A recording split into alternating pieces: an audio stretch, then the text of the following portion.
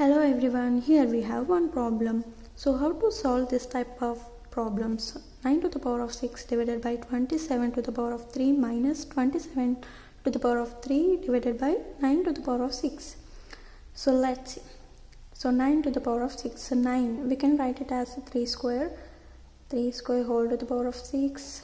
And 27, we can write it as 3 power 3.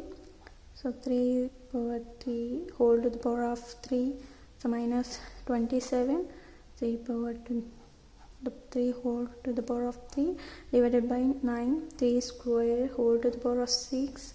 And here I am going to apply one formula, and so a power m whole to the power of n equal to a power m times n. So I am going to apply this formula here.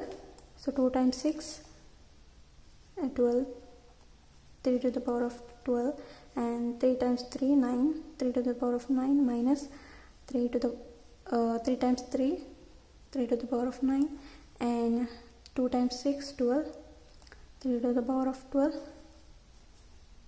And here I am going to one more formula. So here I am going to apply one more formula, and that is a to the power of m divided by a to the power of n equal to a to the power of m minus n. So I am going to apply the formula here. So this is a by b. 3 to the power of 12 minus 9 minus 1 by this a and b. So 3 to the power of 12 minus 9.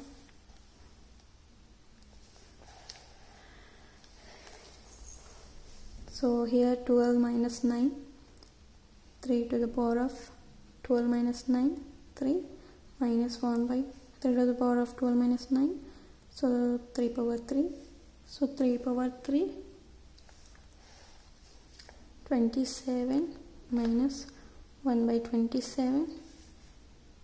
And we can write it as 27 square minus 1 divided by 27.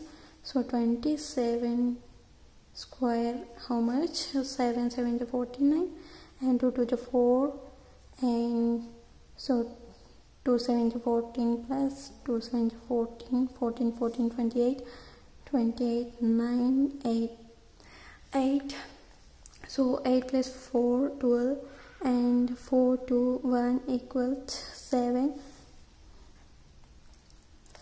7 29 minus 1 equal divided by 27, and so 728 divided by 27.